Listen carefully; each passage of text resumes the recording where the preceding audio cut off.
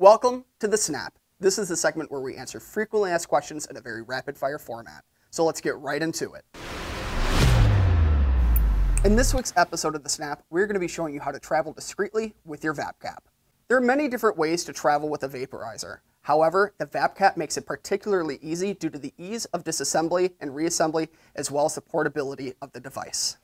Today, I'm going to share with you some of my personal suggestions on how to travel with your VapCap.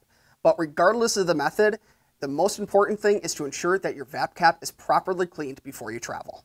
If you've never cleaned your VapCap and you need to learn how to do so, be sure to check out the videos here, and we'll wait for you to get back. Now that you've deep cleaned your device, it's time to see if it passes the smell test.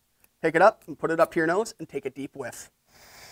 If you don't smell any odor from your previous sessions, you're good to go. Just give it a quick glance to make sure that you didn't miss any leftover material, and you can pack up. For those of you that want to take a few extra steps, you can fully disassemble your device and store each part separately to make the device more inconspicuous.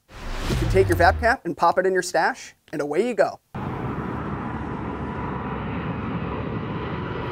Now that you've arrived at your destination, you can reassemble your VapCap and start using it.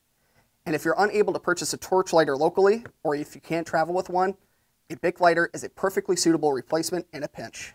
Last but not least, do not forget to clean your VapCap before you head home. Share your experiences with traveling with a VapCap, and what topics would you like to see discussed on future episodes of The Snap in the comments below. And that has been The Snap.